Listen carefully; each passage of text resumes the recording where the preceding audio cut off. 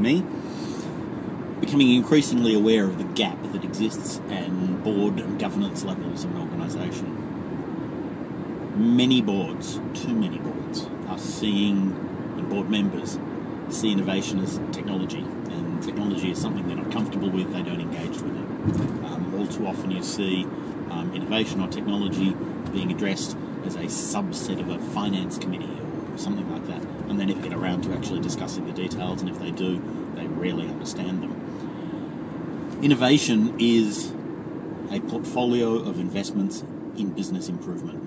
It's not one-off, it's not a one-hit wonder, it's not a magic bullet. It is continuous improvement. It is a set of rational, managed investments over a period of time and delivering over a period of time that create the organisation and the structure that you want to be.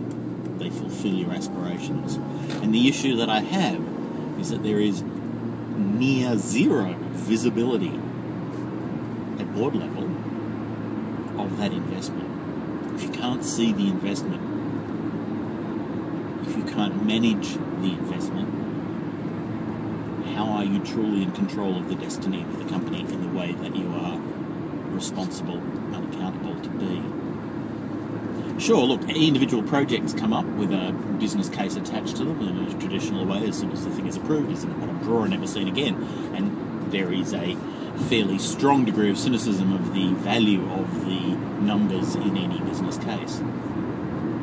It fails to understand that projects go through a life cycle, and it is quite reasonable that at a certain point in a life cycle, often when the decision is made to proceed, there are many unknowns. But that information improves over time, and you can accept inaccurate information at a certain point, but must expect that it improves over time. So therefore you can manage the life cycle of these investments and see where you're up to and where you're going as that information improves. But the boards don't have their fingers on that. They don't have that within control. And thus, innovation-aware governance, an extremely important gap in the way we're